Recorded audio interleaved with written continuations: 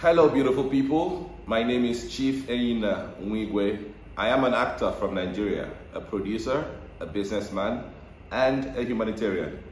I am mostly known for films like The Wedding Party 2, Black November, Badamasi Portrait of a General, Eagle Wings, Kings of Joburg, Living in Bondage, Fourth Republic, Cold Feet. I could go on, but I'll stop. I currently run a foundation called Enyinna Nwigwe Foundation, which looks to help the underprivileged children in our communities and also the physically challenged.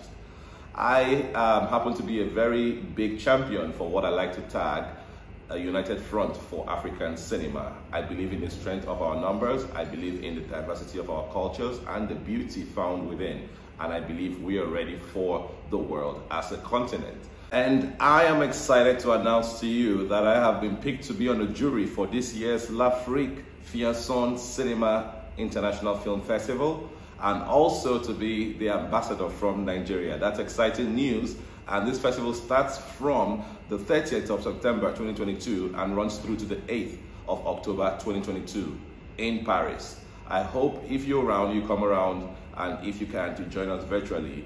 It is a united front for African cinema.